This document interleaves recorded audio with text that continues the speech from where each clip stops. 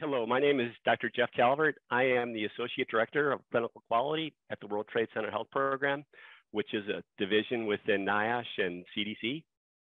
It's my pleasure and honor to welcome you to the fifth installment of the World Trade Center Health Program's Clinical Best Practices webinar series.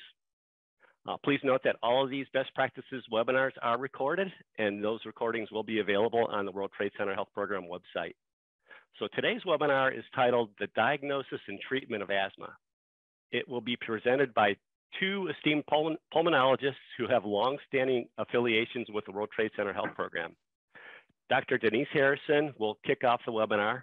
She is a pulmonologist, occupational medicine specialist, internist and medical director, and associate professor of medicine at the New York University Grossman School of Medicine. In addition, Dr. Joan Reidman is today's co-presenter. She is also a pulmonologist and internist and is a professor of medicine and environmental medicine at the New York University Grossman School of Medicine. So we have a few disclaimers. One is that the views expressed in the presentation are those of the speakers and do not necessarily represent the official position of NIOSH or CDC. Second, mention of any trade names, commercial practices, or organizations does not imply endorsement by CDC NIOSH. And third, citations to websites external to CDC NIOSH does not constitute our endorsement of the sponsoring organization or their programs or products. Furthermore, NIOSH CDC is not responsible for the content of those external websites. And then finally, we have disclosures. So for the most part, there were no financial relationships declared within eligible companies, with the exception of Drs. Joan Reidman and Dr. De La Hoz. Dr. De La Hoz is on the planning committee. Dr. Reidman wishes to disclose that she, serves as a consultant for AstraZeneca.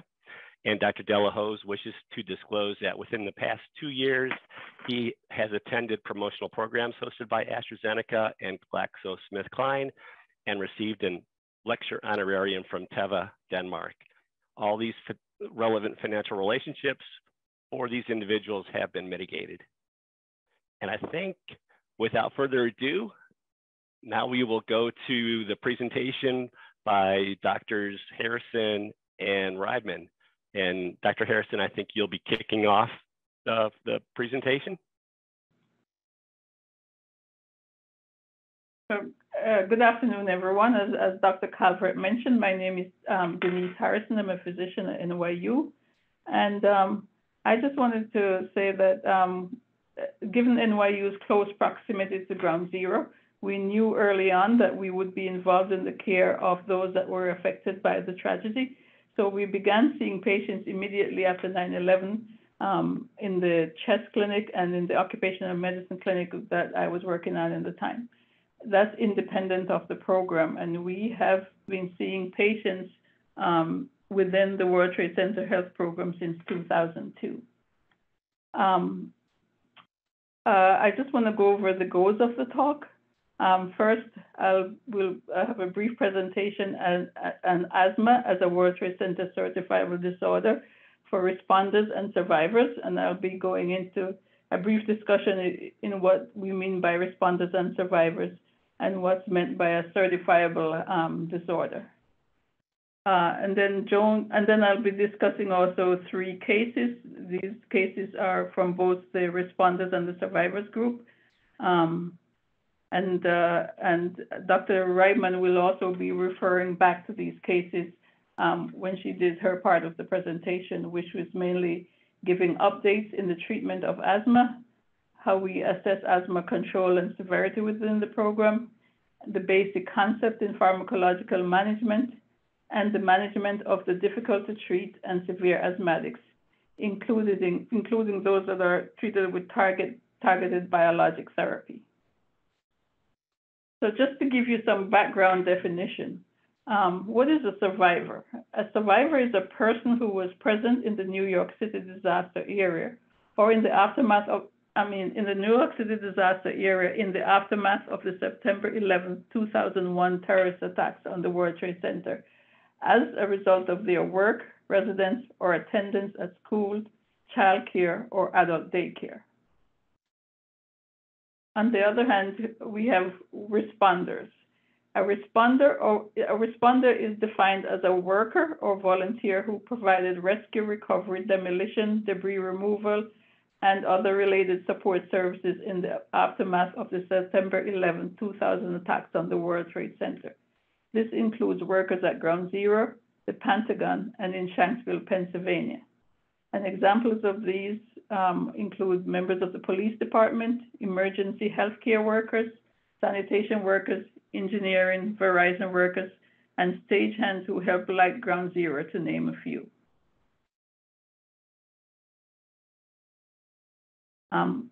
So as you can see from this graph, asthma is the third most common non-cancer certification in the World Trade Center health programs. You can see highlighted in red, it follows, if you take cancer out, it's the third most common condition and follows behind diagnosis of GERD and chronic rhinosinusitis.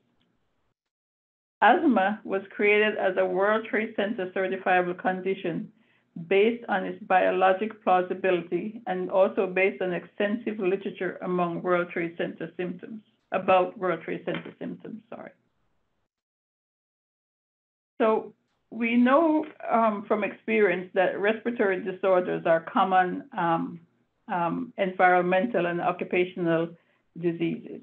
So we expected very early on that exposure to the World Trade Center dust would lead to respiratory disorders such as asthma. And why is this so plausible? It's based on the dust composition. And this data was gathered from the settled dust. The World Trade Center dust was overwhelming in that greater than 1 million tons of dust was generated.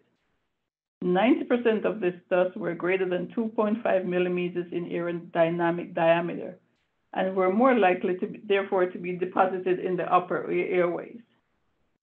Less than 1%, a significantly smaller amount, was less than 2.5 millimeter in aerodynamic diameter. And this was more likely to be deposited in conducting and lower or smaller airways. Another important feature of the dust was that it was highly alkaline with a pH of 9.0 to 11, and therefore had the potential to damage both upper and lower epithelium, to activate inflammatory pathways, as well as to act as an airway irritant.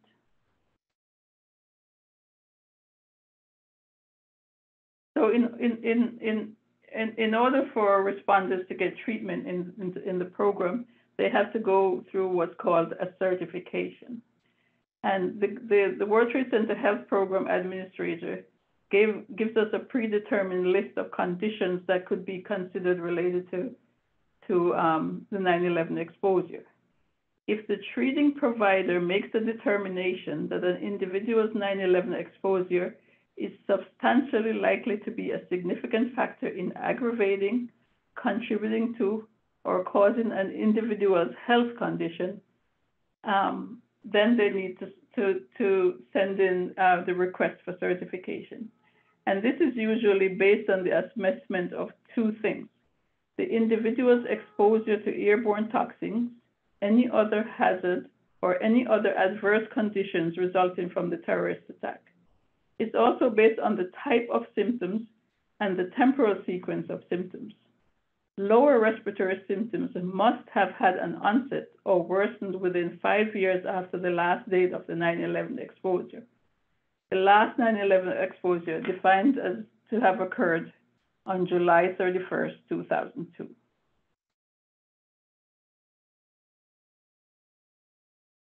So in terms of exposures, both responders and survivors have what we call acute and chronic exposures. Acute exposures in first responders mostly involve those that were caught in the dust cloud or worked on the day of 9/11 and were exposed to a significant amount of dust on that day. Survivors also were caught in the dust cloud or also were in heavily dusty area on the day of 9/11. Alternatively, we have chronic exposures, which in responders were those that were involved in rescue and recovery And as I said, it went on until June of 2002. Survivors include those who returned to local workplaces, homes, or schools and lived in the area. So World Trade Center, asthma as a World Trade Center certifiable condition takes two forms. We have new onset asthma, new onset World Trade Center related asthma, or World Trade Center aggravated asthma. So now I'm going to present three cases, both from the responder group and from the survivor group. And as I said, these cases will be mentioned again when Dr. Reitman discusses the management of asthma within our program. The first patient is a patient with new onset asthma that was mild. The patient first presented to the monitoring program in March of 2009 at the age of 39. She was an NYPD officer, denied any respiratory symptoms prior to 9/11. She developed symptoms within weeks of being at the site, reporting symptoms of cough, shortness of breath with exertion. She first saw her doctor for her symptoms in 2002 and was prescribed inhaled steroids that she continues to require to control her symptoms to this day.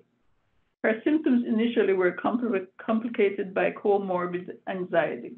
She was placed on limited duty due to her anxiety related to 9/11 in 2004. She also had chronic nasal congestion and postnasal drip that would often aggravate her respiratory symptoms. The next patient is a patient with World Trade Center aggravated asthma. The responder presented for his first monitoring visit in November of 2006. NYPD detective, age 42 at the time of presentation. He worked at the site from 9/12, so was not caught in the dust cloud, to November of 2002, sorry. He was involved in search and rescue on the pit, was doing perimeter security, and sifting debris at the Staten Island landfill. Has a history of childhood asthma and had what he called his last serious attack at age 26 and reported using albuterol as needed only twice a year in the year before 9/11. Within weeks of exposure, he developed symptoms of shortness of breath, chest tightness, and wheezing. He had to call in sick several days while at the site and saw his medical doctor in December of 2001, at which time he was prescribed inhaled steroids as well as albuterol, which he also continues to use today.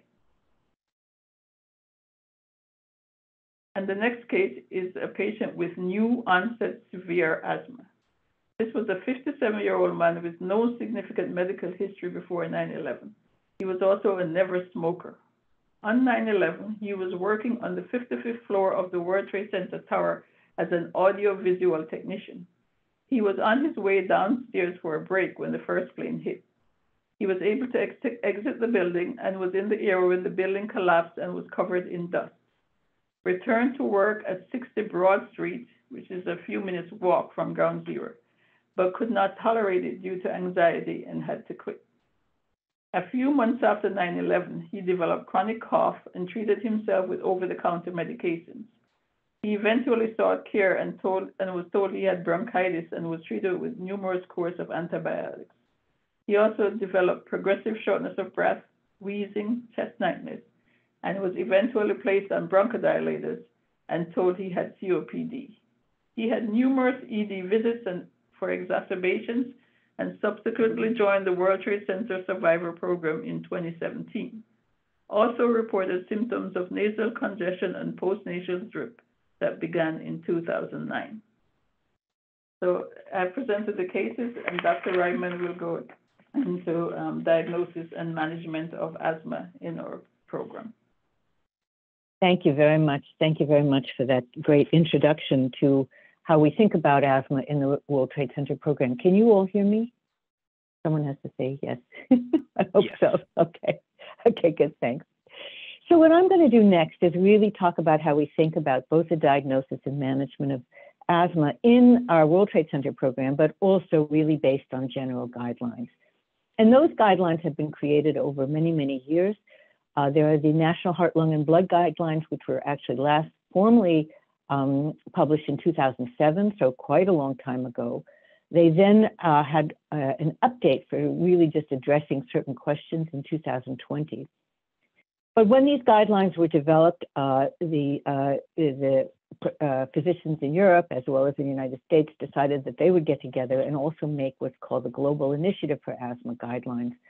And those, in fact, have been updated every year. And so the ones that we're talking about today are those that were based and published in 2023. So in order to understand how we manage asthma in the World Trade Center program, we sort of really have to understand the definition, because it's what complicates our ability to diagnose asthma. And according to the guidelines, asthma is defined as a disease with many variations, i.e. it's heterogeneous, usually characterized by chronic airway inflammation. And it has two key defining features: a history of symptoms such as wheeze, shortness of breath, chest tightness, and cough that vary over time and intensity, and variable expiratory airflow limitation. So what you're hearing really is that it's a disease that's diagnosed by the clinical history, i.e. the presence of variable symptoms that come and go, or in fact may be chronic, as well as the ability to obtain objective evidence or the attempt to obtain objective evidence of variable expiratory airflow limitation. And later on, we'll talk about some of the ways in which we can also measure some of the inflammation. But it is predominantly a clinical diagnosis with attempts to obtain some objective evidence that helps put the whole story together. And indeed, we think about clinical symptoms and think about them very carefully. And we think that there's an increased probability if you have the symptoms of wheeze, shortness of breath, cough, chest tightness, and if you have more than one symptom, it's more likely to be asthma. But certainly we are always thinking about our differential diagnosis for cardiac disease, COPD, or other lung diseases. The symptoms are often worse at night or early in the morning. And when, you know, I'm a New Yorker. When I first learned this, I thought that wasn't true. I thought it was really the garbage trucks came out at night and woke everybody up. But it really is. There are circadian rhythms that can exacerbate these symptoms. And the symptoms vary over time and in intensity. Importantly, symptoms are triggered by many, many things. For most people, viral infections are the most common cause of an asthma exacerbation, but certainly exercise, allergen exposure, changes in the weather, and even laughter can cause exacerbations. For our population, one of the things we see a lot is that many of our patients will complain that irritants such as cleaning materials or smoke or strong smells will also aggravate or worsen their symptoms, something to think about in your patients. The classic way we measure variable expiratory airflow limitation is with spirometry, which is a standard procedure we do as part of surveillance in the World Trade Center program. And this is an old image that we see. This is tidal volume, breathing normally. This is a deep breath in. This is you blow out hard and fast. And what you can see is this should be where this patient hits in terms of the pattern that they make. But you see significant obstruction in this patient. And when we give this patient a bronchodilator, you can see that there's improvement, significant improvement by the shape of this curve, although it doesn't reach normal. And this is what we call bronchodilator reversibility. And we have standard definitions, which up until recently were called a 12% improvement in forced expiratory volume in 1 second, how fast you can blow the air out. But recently there's been new definitions and how we've incorporated this in the program yet, I think we're still in debate. This is a whole uproar about how we're looking at our spirometry. But this old way was a 12% improvement. There are now new definitions that are being discussed extensively. So we look for that in all our patients, but indeed in the World Trade Center patients, as well as in our non-World Trade Center asthma patients, we may not always be able to show bronchodilator reversibility. And this can be because there's fixed airflow due to airway remodeling, one of the changes we see in the airways of patients with asthma. And so you won't see that beautiful improvement with a bronchodilator. It may also be that just at that moment, the patient is not showing bronchodilator reversibility. You might need to repeat that testing during symptoms or after withholding all their medications. It could also be that you're not seeing reversibility because the patient is too severe at that moment. So there are a number of reasons why you may not see that reversibility, suggesting you might want to repeat the studies if you can. There are also alternative approaches we can use. Sometimes we do what's called peak flow measurements to give us peak flow variability, which they can do at home. We can also test a patient for airway hyperresponsiveness, where we in fact have them inhale a chemical that triggers bronchospasm in the airway, and we can measure that with a chemical called methacholine, and also in the old days, mannitol. In our program and in others, we've also tried other ways to look for these airway limitations, and we looked a lot at, we studied a lot looking for small airway abnormalities using something called impulse oscillometry, which we've published extensively about. The point being that it may be difficult to really show that airflow limitation and reversibility, and so we try a whole different slew of approaches to find it. Indeed, in the World Trade Center population, many did or do not have easily demonstrable bronchodilator responses. We can do methacholine challenges, but these are cumbersome and they may not always be positive at that moment.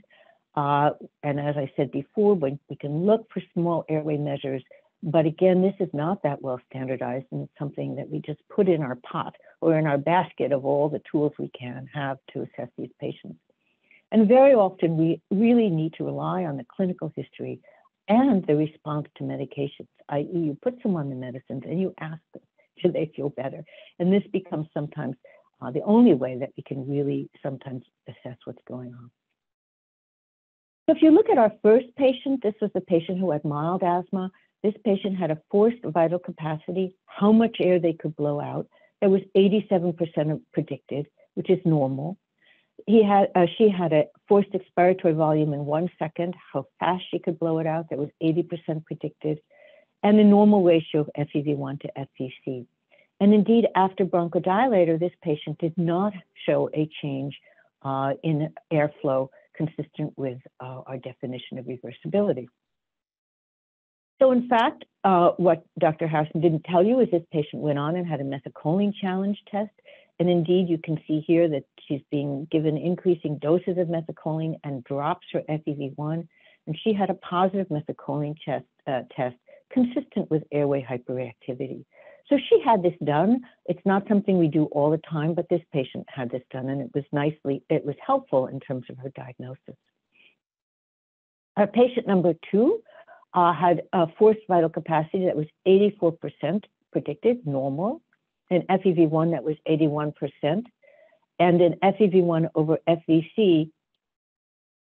Sorry, can you still hear me? Sorry, yeah. Yes. Can you still hear me? Okay, yes. Good, thanks. An FEV1 over FVC that was normal. Despite this, what I'm not showing you is these values. This patient had a huge bronchodilator response with a 16% improvement. So this patient had our classic lung function findings. So these are just 2 examples of what you might find in some of these World Trade Center patients. As we're thinking about these patients, the next question is, how are we going to treat them? And again, we're going to do this based on the asthma guidelines that I told you about earlier. And perhaps one of the most important things to come out of these guidelines, and maybe if this is all you take home today, this would be the key thing, is that when you start to assess a patient with asthma, once you think you've made your diagnosis, the first thing you want to understand is how active is that asthma? What is the control, or what we call asthma control for that patient? And that consists of 2 components. One is impairment, or the frequency and intensity of symptoms and functional limitations. How many days out of the week is that patient having wheezing, shortness of breath, coughing, chest tightness? How far are they able to walk? Can they do their activities of daily living? That's what we call impairment, which is really, really critical. The other thing is almost a little different, and that's risk. And that's the likelihood of future asthma attacks or even progressive decline in lung function. And this is slightly different because they don't quite tell us the same thing. Control status needs to be measured at every visit because asthma is a variable disease. So you really need to assess it every time you see that patient. And our medication management starts and is adjusted based on control status. So it's really key. We like to use quantitative or standardized ways to do that. And the reason for that is that providers and patients are notorious for their ability to overestimate control. And there was a really beautiful study in 2012 in which they did a telephone survey of individuals and asked them, how's your asthma? And most of them said, 70% said they were well controlled or completely controlled. So 30% said, I'm not controlled. In contrast, when they asked the same patients, and I'm sorry, the providers were very similar too, their answers were very similar to the patients. When they asked very specific questions, it turned out that in fact 70% were uncontrolled. In other words, there's a real discordance between what someone will say, how they feel, versus if you really ask specific questions, how they really feel. And there are standardized instruments to assess asthma control. This is a very common one. It's been well validated. It's used all over the place. It's the asthma control test. It's a self-administered 5-item, 4-week recall Likert scale test. It doesn't always work in our clinic. We consider it a very good literacy test. But it's been studied in many, many other situations. It's available in multiple languages. You can do it by mail or by telephone. And a score of less than 20 is considered uncontrolled. And I use this all the time, not as my only tool, but as a tool that will help me figure out, am I off target or on target when I'm trying to assess the control of this patient. Control is different from severity. When we talk about someone having mild asthma or severe asthma, that's different than control. Severity describes the intrinsic nature of the disease. And now, according to the new guidelines, different than the old guidelines, severity is assessed retrospectively from the level of treatment that's required to control symptoms and exacerbations. So this is very different than the old NIH guidelines, where we only based it on symptoms and it didn't take medicines into account, and so we all got confused. This now says you don't assess severity immediately, you assess control, you step up or down your medications, and you decide, what do I need to control this patient, and then you assess severity. So for example, you could have mild asthma that can be controlled with just as needed or low dose medication, patient number 1. You might have severe asthma that may or may not be controlled. In other words, it requires a lot of treatment, and that treatment may make your patient controlled. So when you see them, they're asymptomatic, but they're requiring multiple medications. So that's severe asthma that's well controlled. Or you can have severe asthma that despite all the medications in your toolbox, that patient remains uncontrolled. So that's severe asthma that's uncontrolled. So it's two different things that you want to really think about when you're assessing your patient. Once we do that, we have a whole panoply of medications. And I show you this picture here because this is what we use in our clinics all the time. Because if you look at these, look at all the different inhalers we have, look at how they all look the same, look at how they're completely confusing, look at how some of them you breathe in one way, others you need to breathe in another way. So when your pharmacy benefit plan makes you change your inhaler, it's a very big deal. You can understand why we go crazy when we have coordination of benefits, or when we have a pharmacy benefit plan that says, I'm not covering this one, I'm covering this one. They're not necessarily the same. They're not necessarily used the same way. They're very confusing to the patient. So it's a very big deal. The medications we have are short-acting beta agonists, which are bronchodilator reliever medicines. We call them SABAs. That's what you see on this first row up here. Look at all the different colors, shapes that they have. Inhaled corticosteroids, which are anti-inflammatory controllers. Look at those here. They look pretty similar, don't they? A muscarinic antagonist, which is a bronchodilator shown here, used in very different ways. You inhale them very differently.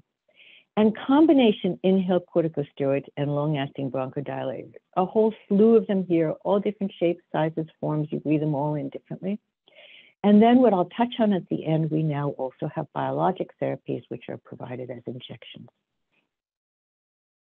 So let's look at how we would use these very quickly. For our first patient, this was a patient who had minimal symptoms, but was eventually placed on chronic low-dose inhaled corticosteroids and as needed short-acting beta agonists. Very standard treatment for that time and would be considered really standard of care. And let's look at that now according to the current GINA guidelines, which I show you here, where you can see they have step-up in therapy what you would give to control your patient, and also what you give for fast relief. And indeed, this patient was, we would call this now step 2, low dose maintenance inhaled corticosteroid and a short-acting beta agonist for fast relief. Standard therapy then, and sort of standard therapy now. There are problems with this though, which is that we know that very few patients really will do that low dose maintenance ICS. We know that the adherence to that is very, very difficult. So what you're seeing there is in the old days, we would give everybody a short-acting beta agonist. Here I'm showing you all the different colors to show you how confusing it is for fast relief. But now there are some changes in that I think are really, really important to understand, which are the current recommendations are that we now focus on what we call anti-inflammatory reliever therapy. That is as-needed bronchodilator and an anti-inflammatory inhaler every time we give someone an agent for fast relief. So that's really a sea change from what we used to do and what we've done for many, many, many years. So how do we do that? Well, that could be, for example, in this patient, who could take their low-dose maintenance inhaled corticosteroid and their as-needed short-acting beta agonist as needed for fast relief, or that might take their inhaled corticosteroid every time their short-acting beta agonist is taken as needed. So you just give that inhaled corticosteroid and the short-acting beta agonist as needed. And now there is a new combination, ICS-SABA, that has just been FDA approved that one could do that with. So a different approach one could think about in this patient. Alternatively, the guidelines, the GINA guidelines recommend a very different approach, which is the use of combination therapy, inhaled corticosteroid plus formoterol, which is a fast-acting but long-acting beta agonist that's available in 2 different combinations, which I'll go over. And what they recommend is that you use that as needed. So you're only putting someone on an as-needed ICS formoterol dose. And for fast relief, that's what you're using. So this is very different than how we trained and how we were used to treating our asthmatics, and this has changed really in the last few years. This approach is not currently FDA approved because of the formulation of the ICS formoterol, but it is guideline recommended. It's also recommended in our NIH guidelines, where they say you could put someone on as-needed short-acting beta agonist, or more likely step 2, which would be a daily low-dose inhaled corticosteroid and as-needed short-acting beta agonist per patient, or as-needed ICS inhaled corticosteroid and a short-acting beta agonist. So again, what we're saying here is that our new approach is that all patients require a bronchodilator for fast relief. They love that. That's their pump. They will not go without that. But that should be given always with an anti-inflammatory agent. And it can be given as an ICS plus formoterol combination as needed. It can be given as an ICS and a short-acting beta agonist as 2 inhalers, or it can be given as our new combination ICS short-acting beta agonist, or it can be given as chronic inhaled corticosteroid along with a short-acting beta agonist, as our first patient was treated with. No matter what you do, you're going to have to review, assess, and adjust and see that patient back. Is this working? Is this not working for them? And if we come to that, we could take our patient number 2, who had World Trade Center aggravated asthma. And this patient had uncontrolled symptoms, spirometry consistent with asthma, and was in fact placed on inhaled steroid and then eventually on combination therapy. And here are our combination agents. And I show you this because although we call them combination inhaled steroid and long-acting beta agonists, they're all controllers, but they are not equivalent. And that's, again, very important with coordination of benefits and with our pharmacy benefit plan, and it makes us crazy. So here we have our slow onset beta agonist agents that we're all used to, the purple disc, right? Advair, we know this well, fluticasone and salmeterol. These work slowly to prevent and control asthma and are even available as once a day. In contrast, we have controllers, which are combination medicines that consist of an inhaled corticosteroid and formoterol. And formoterol is a rapid onset, long-acting beta agonist. So this can be used for control, but because of its fast onset of action, can also be used for fast relief. So that's why we use budesonide and formoterol, commercially known as Symbicort, or mometasone and formoterol, commercially known as Dulera, as both controllers and as relievers. And again, these are guideline approved, but not yet FDA approved.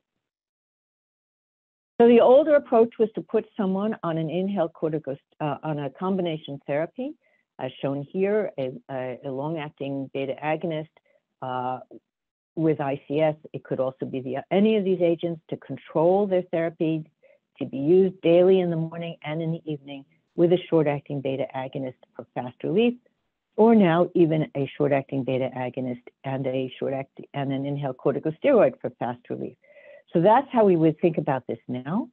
Alternatively, the approach that is again used according to the guidelines, but not FDA approved, is we would do something called maintenance and reliever therapy, or SMART or MART therapy. This can only be done with an inhaled corticosteroid and formoterol, shown in these pictures. And there again, we give this daily to prevent and control symptoms, but also use the same medicine as needed for fast relief. So here we're now saying we're using the same medicine to prevent and control and for fast relief. Importantly, if we're going to do this, we need to make sure they have enough of these inhalers to last them, so that usually one inhaler does not last for the month. Now, no matter what you're going to do, you still got to review and assess and adjust this patient and see what happens. So let's go to our third patient.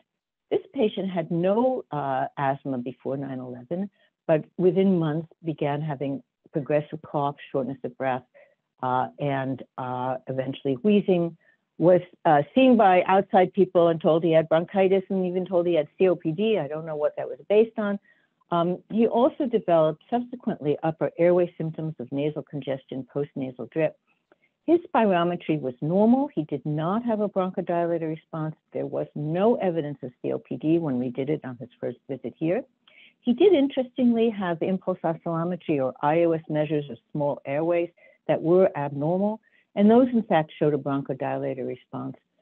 But given his clinical symptoms, given what he was telling us, we thought he had perhaps we thought he had asthma. We thought it was going to be difficult to treat. We also thought he had comorbid PTSD and chronic rhinosinusitis without nasal polyposis, because he went to an ENT doctor.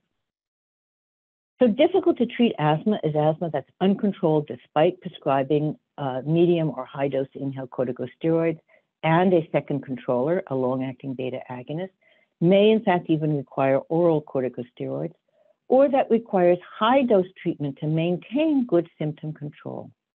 There are many things that may make it difficult to treat. It may be because of the disease or because of modifiable factors such as incorrect inhaler technique, poor adherence, smoking, comorbid conditions, or very often because the diagnosis is incorrect. So what we always need to do is make sure the patient is using the medicine appropriately, check technique, give them a spacer if they need it, check adherence, review modifiable and occupational exposures, manage comorbid conditions, and please refer these patients to specialty providers. And indeed, the comorbid conditions we think about, particularly in our World Trade Center population. Remember, large particles, they're landing in the upper airways. Many of these patients have comorbid sinusitis, can't say it, rhinitis with or without nasal polyps. Many of them have comorbid OSA. They may have vocal cord dysfunction as well. Of course, many of them have GERD. Obesity is a big issue. Many of them may have developed bronchiectasis, even with co-infection with non-tuberculous mycobacteria. They may have fixed airflow obstruction, whether they smoked or didn't smoke. They might get fixed airflow obstruction consistent with COPD. Want to always watch additional environmental exposures. Psychological factors, both as we showed in patient 1 and patient 3, where anxiety, depression, and PTSD were quite prominent. And always think of other diagnoses. Many of these patients have gone on to develop, not many, but a fair number have gone on to develop, to be diagnosed with sarcoidosis. So this patient was treated with high-dose inhaled corticosteroids and long-acting bronchodilators and nasal steroids and saline. He could not tolerate antimuscarinics. His issues with adherence, which he had initially, were reviewed. He initiated mental health treatment for PTSD. He was treated for chronic rhinitis and sinusitis symptoms, as I said before. Despite all of that, he remained asymptomatic with an asthma control test of 10, which is uncontrolled, and he reported daily wheezing, quite significant exercise limitation, and in fact had multiple exacerbations a year requiring prednisone. So he had severe asthma, which is a subset of difficult to treat asthma, and that's asthma that's uncontrolled despite adherence with maximal optimized high-dose inhaled corticosteroid LABA treatment and management of all these other factors. And so he's a patient that would get stepped up to step 5. We would add on a long-acting antimuscarinic, which in fact he couldn't tolerate, but then we might start trying to say, what kind of asthma does he really have? And here is very quickly a cartoon, which I drew it, of mechanisms of asthma, high and low type 2 disease. What we talk about is that there are many triggers for asthma and onset of exacerbations that include allergens, viruses, pollutants, World Trade Center dust, obesity, microbes, and what all of these can do is actually activate and even damage the airway epithelium. And that elicits the release of signals called alarmins, such as thymic stromal lymphopoietin or IL-33, and also can go on to generate elevated levels of various mediators in the body. And those include IgE, which we often see in patients who are allergic, or interleukin-5, which recruits and activates eosinophils. There are also patients who don't have any of these signals that we can measure at the moment. And these are patients who have asthma with either low or non-T2 pathways. So we think about asthma as that having high type 2 pathways, which could be IgE or eosinophils, and those which have a low or non-type 2 pathway. And we can do some pretty coarse clinical measurements to help us assess that. That includes blood tests which show absolute blood eosinophils, which we obtain in a CBC with a differential cell count. We may need to repeat this as those levels may be variable. They may be low one day, high another. We can certainly measure total IgE, a measure of allergy.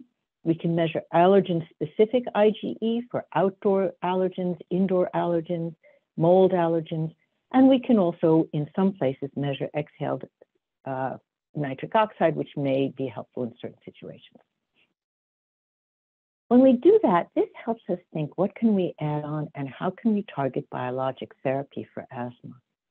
And we now have a number of biologics that are available to us, which is actually unbelievably exciting for those of us in the asthma world.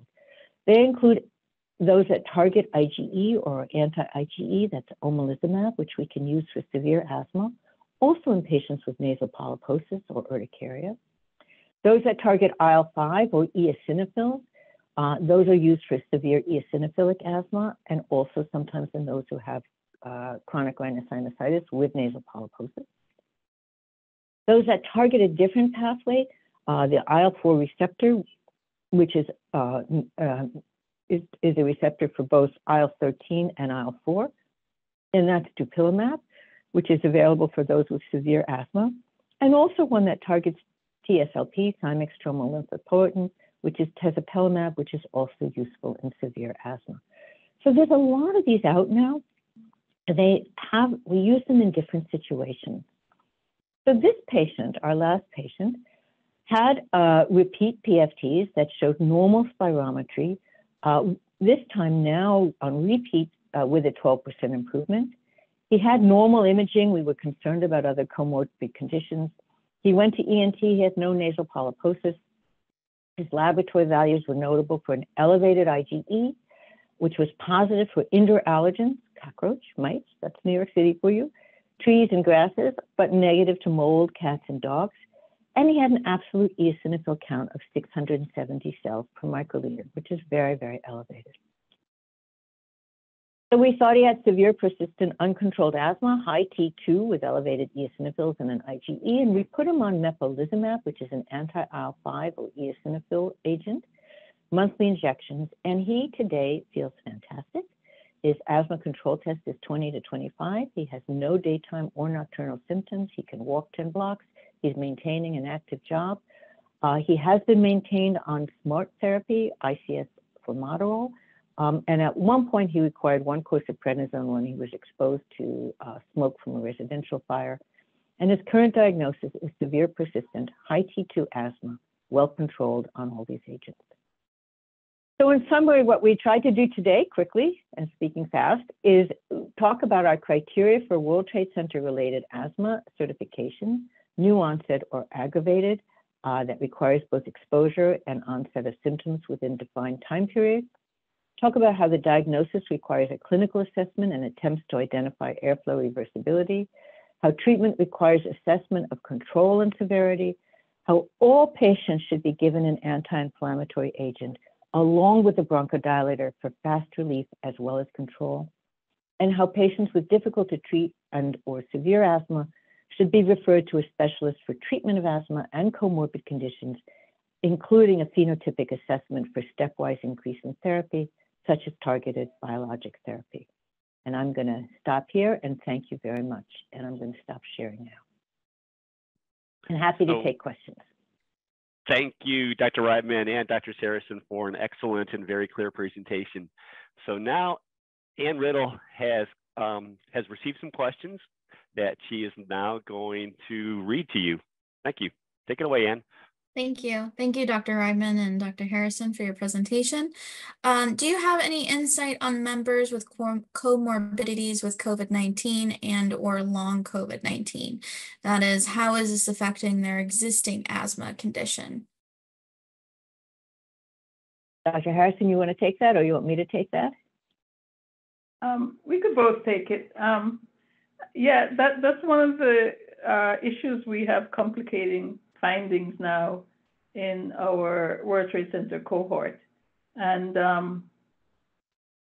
in my cohort so far, the issue we're having now is patients presenting with abnormal pulmonary function tests who did not have asthma and now want certification because they meet the certification for COPD.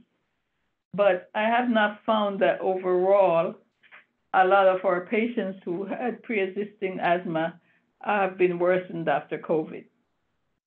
We just have patients that have developed symptoms after COVID and now want certification.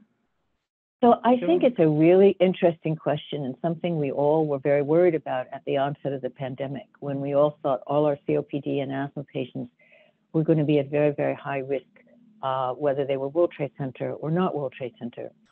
And interestingly, I think what the data is starting to show is that both the COPD and the asthma patients can get COVID. That happens. They should all get vaccinated all the time. That's true. But the COPDers tend to be at higher risk for severe outcomes compared with the asthma. And there was a whole question about, were the asthma patients actually a little bit protected because they were using inhaled corticosteroids or because of something in their pathways, particularly with IL-13, for example. And I think that that's panning out to some extent, that the asthma patients certainly can get COVID, they can certainly get sick, but the data are suggesting that they may do a little bit better. That's different than the COPDers who are at very high risk. I can't speak to long COVID because I think long COVID is such a complicated issue, how we define it, who gets it, and I think certainly these are studies that are ongoing. Thank you. Next question that I have, you mentioned that 9/11 dust exposures coupled with the increased respiratory demand seen during rescue and recovery work led to heavy impacts on both the upper and lower airways. Among patients who presented with World Trade Center cough syndrome, were most of them shown to be asthmatics? So what we're seeing in my population is that no, they're not always asthmatics. A lot of these patients, as we said, have other comorbid conditions, and a lot of the coughing can sometimes be attributed to their rhinosinusitis, their GERD, or even other lung disorders. A lot of these patients have evidence of airway inflammation on CT imaging, such as ear trapping and bronchial wall thickening. So the short answer is no, not all the patients with the cough have asthma, but a significant proportion of them do. So. I think it's a very important question because you have to think always about your differential diagnosis of cough, right? Thinking about, is it upper airway, is it lower airway, and which disease is it? And I think the other important thing is, as the questioner mentioned, we know that there was so much dust and that the dust overwhelmed many of the normal protective mechanisms that one would have.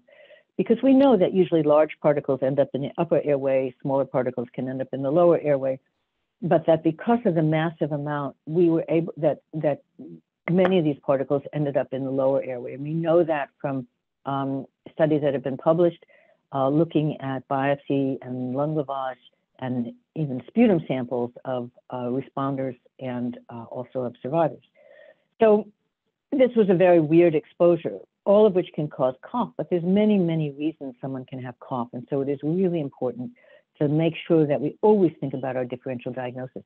Whether they had asthma or not, there again have been studies looking at, are they hyperresponsive, doing methacholine challenges? And many are and some aren't. So again, you just have to think of your differential diagnosis over all the time. Thank you. I think we have time for one more question. What lessons in asthma management have been learned that perhaps can be applied to asthma management among persons exposed to future disasters? So I'll take that, Denise, quickly. I think, and again, we learned this in a way from the firefighters, right, who were put on an inhaled corticosteroid right away. And the interesting thing is that that was a really important maneuver, and I think it's important for us to understand, and what I'm trying to reinforce too as we think about asthma now, which is that many of these patients have inflammation, and if we can prevent that inflammation from progressing or from getting worse, that maybe we can progress development of disease or certainly maybe exacerbations of disease. So I would say our thinking now is that we would like to inhibit inflammation. Now, there are different types of inflammation, and inhaled corticosteroids really are effective against certain types. There may be others that are not as effective, but we don't actually have great treatments for those right now. So I think our story is really, inhaled corticosteroids are pretty good for you if you have airways disease. Thank you. But I also think it's important to note that it's like the non-World Trade Center asthmatics, it's important to note that other factors besides the immune response may play a role, and so we have to have a multi-system approach to the treatment, just like we do with asthmatics not exposed to the World Trade Center population. Thank you. Thank you both doctors for your presentation. I will transfer it now to Dr. Calvert and go ahead and share my screen for the continuing education credits information. Okay, thank you, Ann. So I recommend that you take a screenshot of the slide that Ann's going to present, because it's got information that you're going to need to claim these continuing education credits. So yeah, please take a screenshot. But as I mentioned, there's continuing education credits for many different health disciplines, including physicians, nurses, pharmacists, physician assistants, and certified public health professionals. So you'll need to go to the TRAIN website. The link is on this screen. And when you go to the TRAIN website, probably the simplest way to find the course would be to type in WC-4740. And that will bring up a couple of courses, one of which is the asthma course, or if you want the actual specific, only the specific asthma course to show up, you could type in that date, the WC-4740-02-1524, which is today's date. And then once you select that, it's going to ask you for access or registration code, which is WTC-HP, World Trade Center Health Program. You only need that for the live webinar. And then if you're watching the recording of this, this webinar was recorded. It'll be on YouTube probably within 2 to 4 weeks.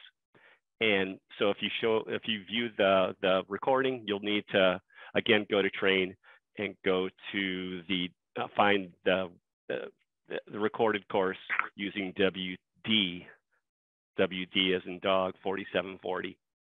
So once you log in, find the course, you'll need to complete the post-test. There's going to be 4 questions. You'll have 2 chances to complete the post-test.